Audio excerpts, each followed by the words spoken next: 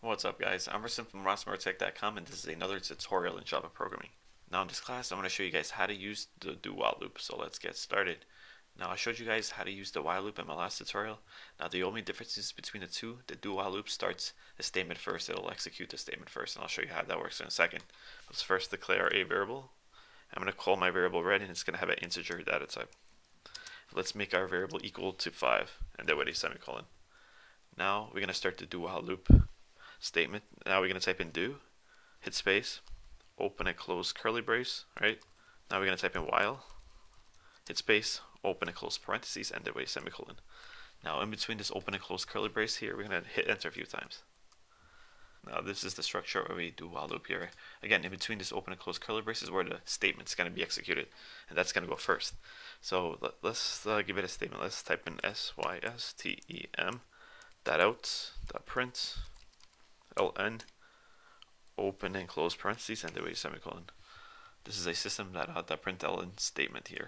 In between open and close parentheses, we're going to have a set of double quotes. In between the set of double quotes, we're going to type in yes. Now underneath this statement, we're going to type in another statement. We're going to say red plus plus and then with a semicolon. This is incrementing the variable red by 1. So it's going to first print yes, right? Then it's going to increment our variable red by 1. Then it's going to test for conditions. So again, the only difference between the two, the do while loop will execute statements first, then execute conditions, and the while loop works the other way around. Now down here we got to give it some conditions to test. In between this open and close parentheses, we're going to type in our variable red, hit space, and type in less than symbol, hit space, and let's say 10, right? Because we want our loop to go 10 times. And actually, let's make our variable red equal 0. Now, let's hit play and see what happens.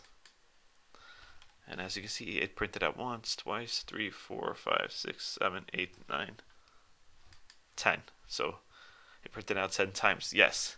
The reason it printed out 10 times yes is because our variable started out with a 0, right? It executed our statements here first. It printed out yes once. Then it incremented our variable red by 1. So now our variable red has a value of 1. Then it jumped on here.